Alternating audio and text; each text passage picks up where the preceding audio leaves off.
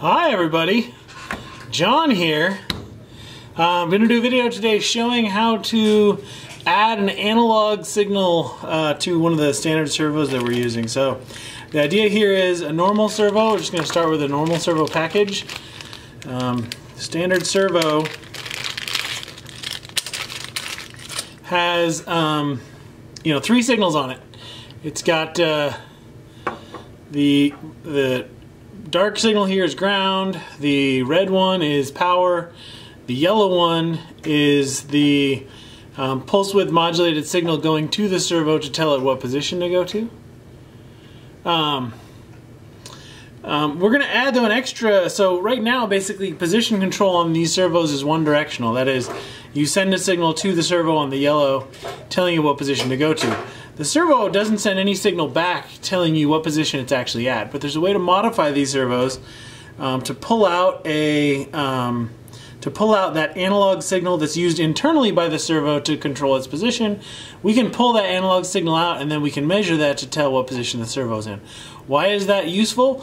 If we turn off the signal, that's carried by this yellow wire, that's going to just let the servo just sort of float around. It's going to let it, the servo's not going to strongly control its position at all if we do that. So what we can do is we can then move the servo position, and by measuring that, by monitoring that signal coming off of it, we can tell what position we move the servo to. And the cool thing is, if we, for instance, move a servo to a certain position, we can read that position using anything that can read that analog signal, and then go back to it later on if we want. So let's go through the process of getting that analog signal out. So we start by taking the screws off the back of this. You always want to make sure you're using the right screwdriver for the job here. I'm not sure this is the right screw. Yeah, this one will work. So we're starting by just pulling these off here. If you're doing the tiny servo, and we'll do a video on the tiny one later, you really want to make sure you're using the right screwdriver for that. So basically, if you strip these screws, there's no going back. If you strip the screws, your options are basically to glue the housing together, or just get a new screw, and they're not that easy to get always. So once we do that, one thing, these servos, the screws hold them together. They hold these three pieces on. There's the top shell, the body shell, and then the back shell here. So they're all right now loose. I can pull all three of these apart. We don't really need to pull all three of them apart. If we pull the top off, it's possible we're going to start losing guts of this thing. So instead what we're going to do is, we're just going to pull the back off. And this is the high torque servo, by the way. This is the Tower MG996R Digi high torque servo. These are about $7 for a 12 kilogram inch, 12 kilogram inch. Kind of a weird way of describing torque. Pretty torquey servo though. So if you pull the back off, you can kind of pull the guts out of here a little bit, just gently kind of pop them out. Or sometimes they take a little more coaxing. Yeah, kind of stuck here. Okay, so what you're going to see inside this servo is a couple different things. So this is the DC motor that's used to move the servo around. So it's heavily geared. So this DC motor, there's a huge gear ratio between this and where the actual servo horn connects. Then inside here, you see down in there, I don't know if it'll focus on that, way down in there, there is a potentiometer in there. And so basically, as the servo rotates, as this control arm rotates, this potentiometer basically forms a voltage divider, and it pulls that it sort of, as it twists, it changes that division on the voltage divider set by the potentiometer, and then it's reading. It has a constant, about a constant 2 volts across the voltage divider, so it's reading some fraction of that 2 volts on the center tap of that potentiometer to tell what position the servo's in. So all we're going to do is pull the signal off that center tap. You'll notice we have color-coded wires here inside here. I don't know if the black shows up very well, but we have a red, black, and white wire here. So in this case, the red is a fixed 2-volt signal, a fixed 2-volt reference. The black is ground, and the white is our signal that we're looking for. And if we look at this board, that white signal, right in here, it's kind of coated with this little goop. So that little goop is just kind of an adhesive to it does a couple of things. It does anti-vibration. It also prevents those terminals from shorting.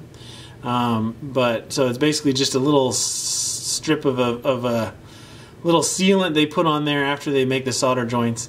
But mostly it's for anti-vibration and electrical isolation. So wherever those solder points are, when you sandwich this thing back together, it's possible for those solder points to make electrical contact.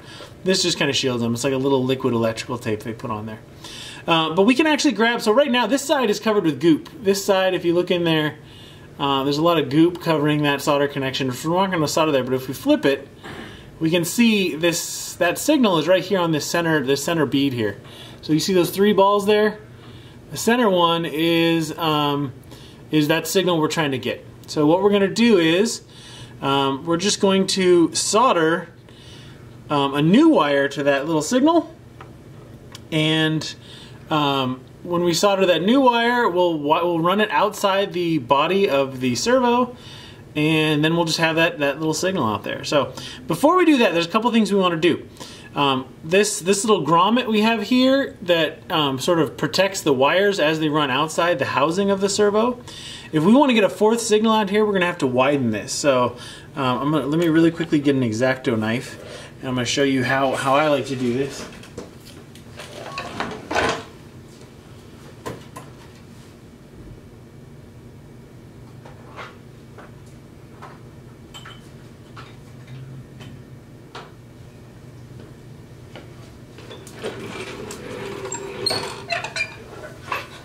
Okay, so we've got an X-Acto knife. So what I'm going to do is I'm going to just cut along the edge here, and it's not doing a great job of focusing here. But I'm just going to cut a little, just really gently cut this along the edge here.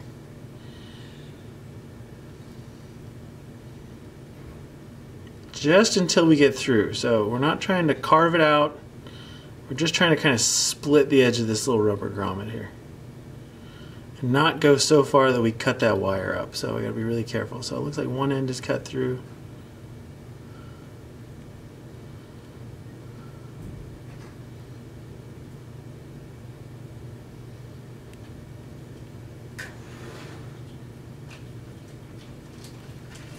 Okay, so now we're through. So now we've cut that little rubber connector open.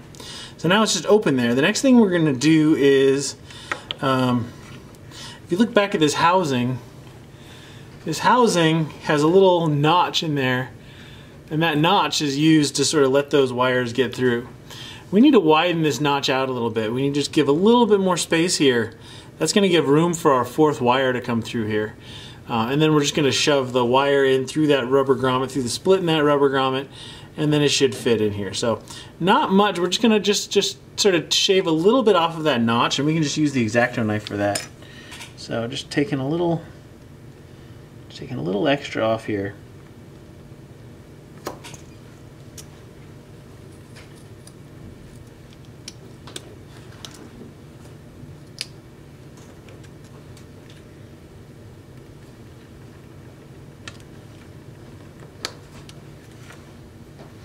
So yeah, so we just widen it a little. We just add a little extra room over here for that wire. Doesn't have to be a lot, because it will kind of all cram in there, but just adding a little bit of extra space for a wire. I don't know how well that shows up, but yeah, just a little bit wider. Okay, so now that we're all prepped for once we get this thing soldered, it's pretty straightforward, the actual soldering process. We're going to take, so we want to make sure this length of wire, we want to make sure this analog wire is long enough to reach how far it needs to go.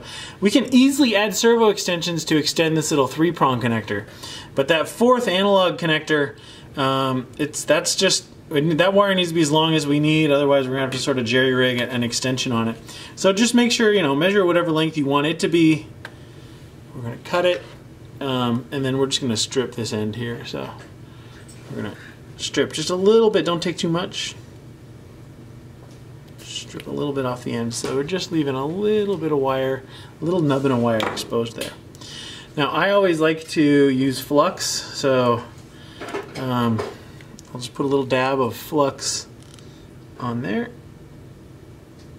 and then put a little dab of flux on this center connector. So again, we're trying to connect to the center prong here. So just a little dab of flux there. Okay.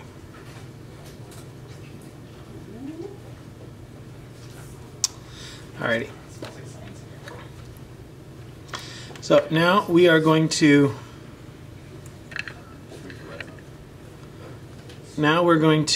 get a little bit of solder on this wire. So, and I should be soldering over a soldering mat here, but I don't have one right now. So just get a little bit of solder on here.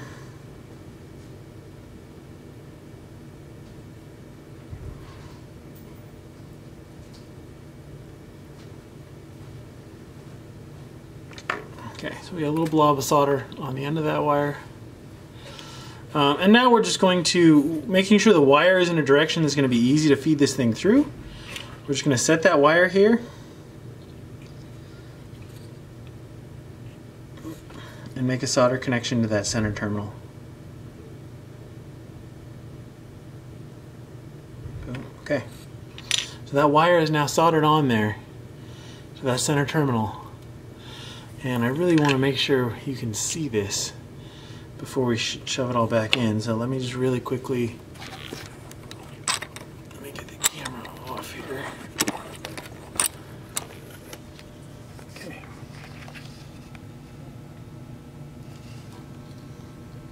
So I don't know how well you can see that.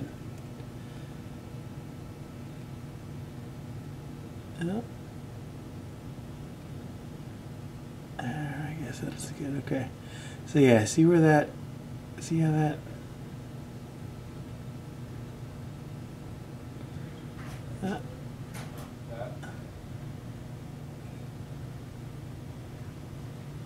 okay, well, it's not going to want to focus here. Do you want help?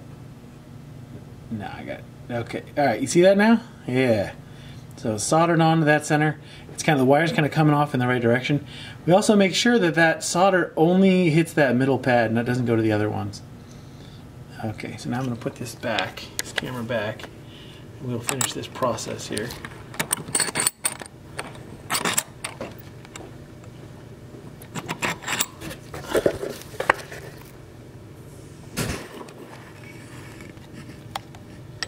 Okay.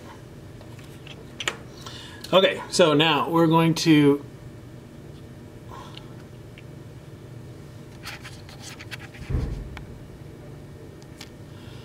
stuff this all in here. So carefully, not being too forceful here. We're going to get this board back in its housing.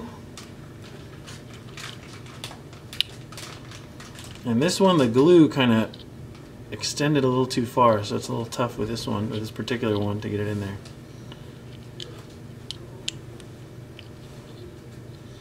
Actually, I'm going to have to shave off on this one. I'm going to have to shave a little glue off. So, okay,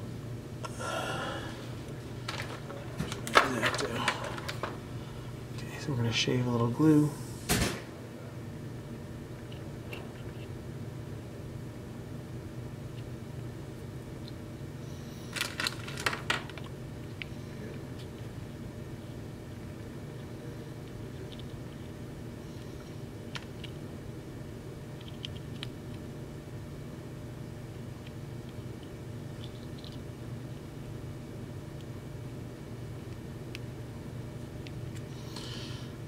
Okay, well, alright, so shoving it back in here, that's probably good enough. Nope, it's not probably good enough. Man, this thing is just a pain.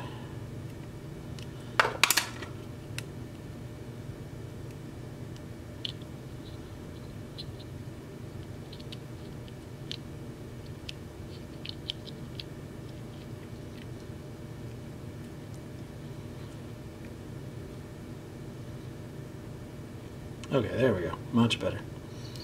Okay, so shove that guy back in there, and we want to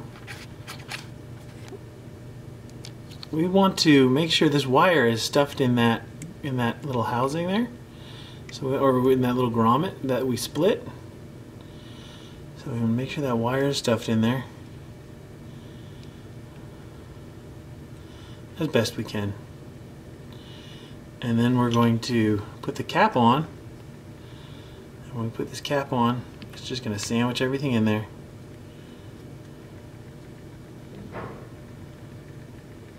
And you see that wire is kind of coming out the side. I think the grommet doesn't fully surround it, but it's just not space for that. But it does fit because we made room in that housing, and you see it's a very tight fit.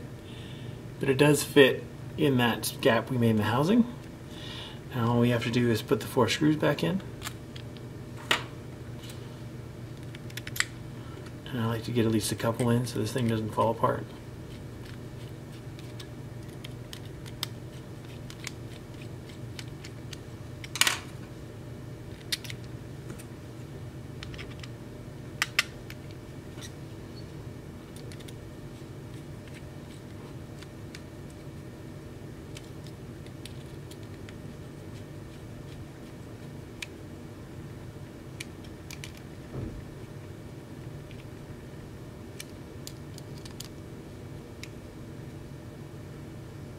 Okay, and that's that. We now have a servo with a 4th feedback wire. And probably what I would do now is solder a pin connection on here so we could attach it to our breadboard. And then we're good to go. Alright, thanks for watching.